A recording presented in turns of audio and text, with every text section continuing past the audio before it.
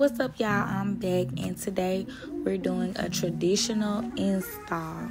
So the first thing I'm gonna do is start off by parting out what is being left out. So we're leaving a little bit of her edges out, and then she's getting a side part.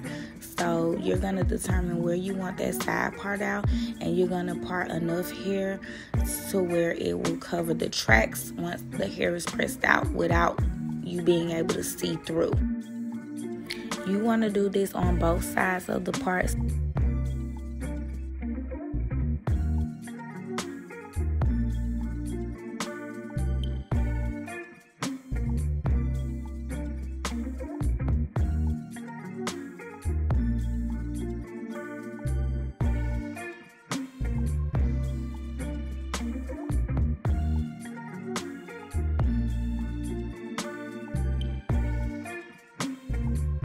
Now, even though we're leaving minimal out, you still want it to look natural. So as you can see, I'm kind of bringing it over just a little since it's a side part, so that once we press it out, it'll look more natural. It won't look, basically it'll give the illusion that it's more hair left out than it really is. It'll just give it more of a natural look. So you're gonna go ahead and braid this section off or down, or clip it or put it in a rubber band. You just want to make sure that you separate the leave out from the rest of the hair, because we're about to go ahead and braid everything else down.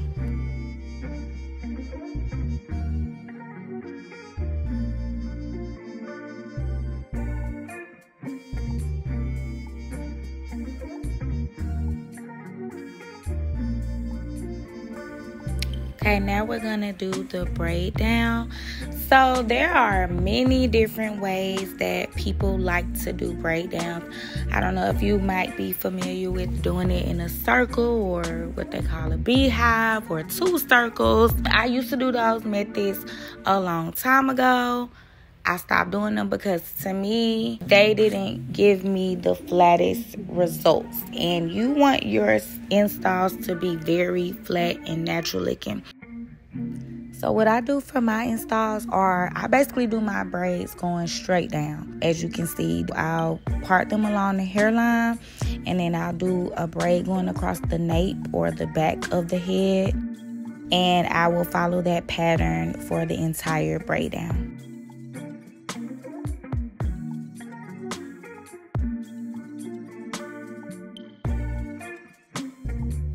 So what I typically like to do is take a piece of braiding hair to start with the first braid. Honestly, I'm going to use, even though her hair is really thick and long, I'm still using braiding hair, because braiding hair helps reinforce the braid. If you don't use braiding hair, then their hair will get looser faster. So the braiding hair will help the foundation of the install last longer. Now, since she has long, thick hair, I'm only going to use the braiding hair for the first initial braids, and I call those anchor braids. And after that, I'll just only be using her real hair.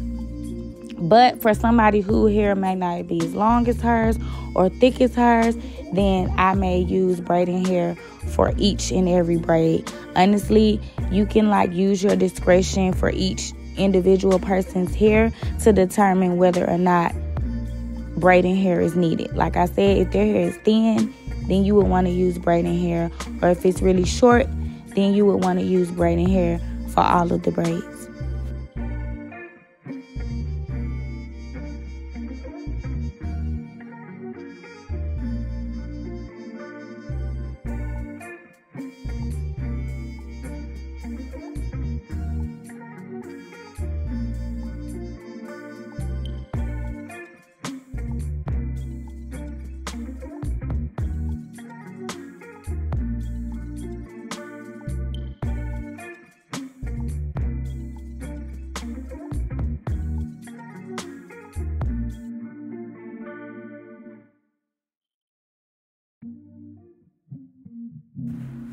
Okay, now that we're done, this is what the braid down should look like. I just basically braided straight down, and then I brought the ends up to the next braid. When you do this method, you will literally be left with just one end of a braid, and I just sewed that up. Now, if any of you guys would like a more in-depth tutorial on the braid down, let me know in the comments, and I can give you a more in-depth tutorial. Okay, now we're ready to start sewing in our bundles. This install will use 3 bundles. So I start basically in the back of her ear, and then I'll bring it around, and I'm gonna go back and forth from ear to ear. Now you may also notice that I kept the bundles folded, which is creating a double track method, and this is just a faster method that creates a fuller look as well, but it just cuts down the time versus unraveling the whole bundle and doing it track by track, double tracking. It's just a faster method. Also, with doing any installs, no matter how many bundles that you use, you'll do double track method throughout, and then once you get to the last bundle or the bundle that goes at the top by the leave out, you would single track that. That way it gives the flattest result. So double track all the bottom bundles and then single track the last bundle that goes at the top. Okay, now that we're at the last braid or the anchor braid, what we're gonna do is fold the tracks so that we get, and you wanna fold it nice and flat, and then we're gonna go back and repeat the same method. So you're gonna do this back and forth until you're done with the track. Now also, you guys, if you would like me to give you a demonstration on how I fold my tracks so they are completely flat, then I will. Drop comments below if you all need help figuring out how to fold your wefts and make it really flat.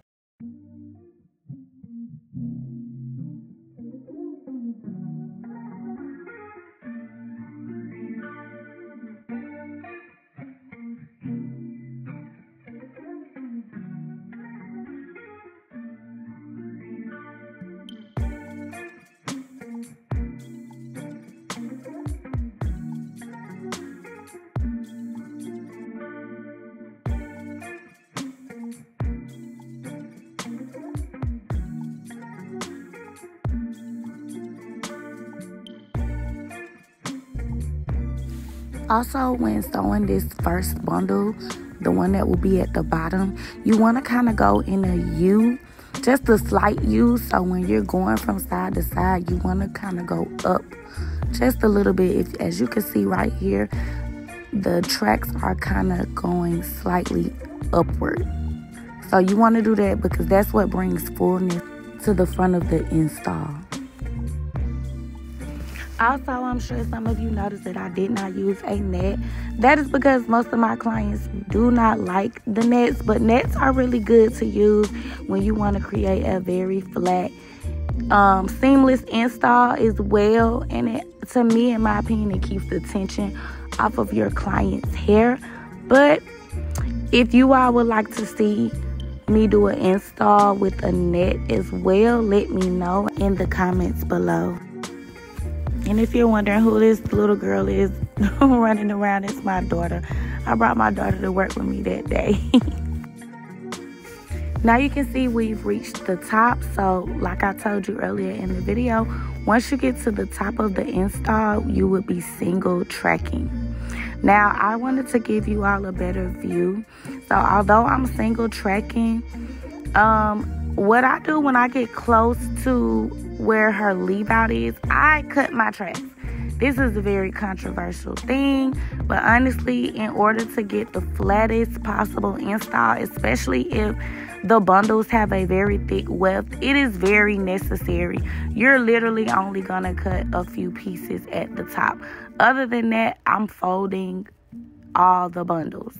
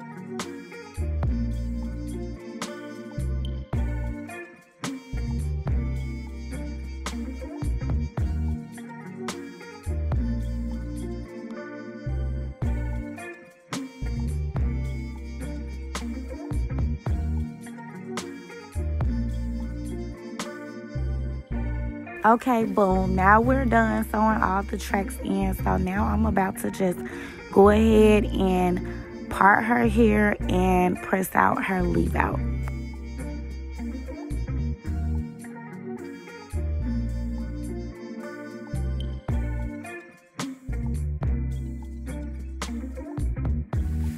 As you can see, I'm using my little slick stick before I press her hair because it just helps to press out her roots easier and it helps get really straight.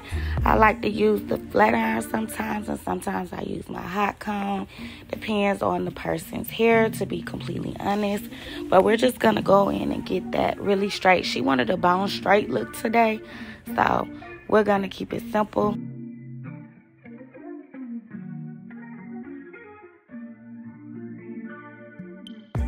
Right here, what I'm doing is attempting to prep her baby hairs.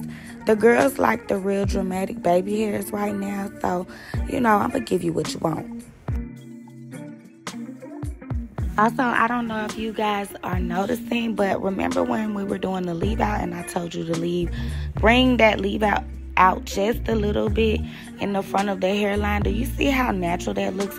Because you can't see any of the tracks. You know, it just made it that much more natural by bringing the leave out just a little bit.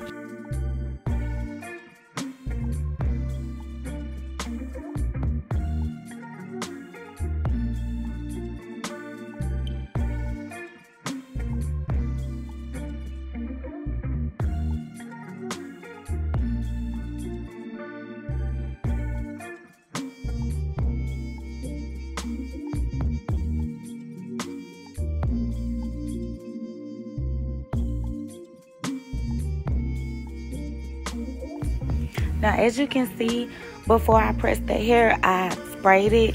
There's a soft hold spray that I like to use, and it just cuts down on the frizz, makes the hair really straight. You'll see me use it throughout her press.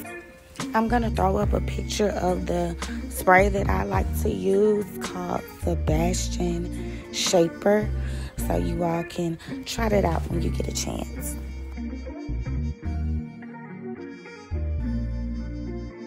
You guys, can you see how silky her hair is? Like I said, that spray is really good with cutting down on the flyaways sometimes you experience when you're pressing hair. So it's just gonna give it a smoother, cleaner look to your curls and your presses. And I like to just add a frizz serum on top of my install to finish it off, and that just adds extra shine and helps cut down any of the other frizz that you might see. And it just looks so good, clean, polished, and silky.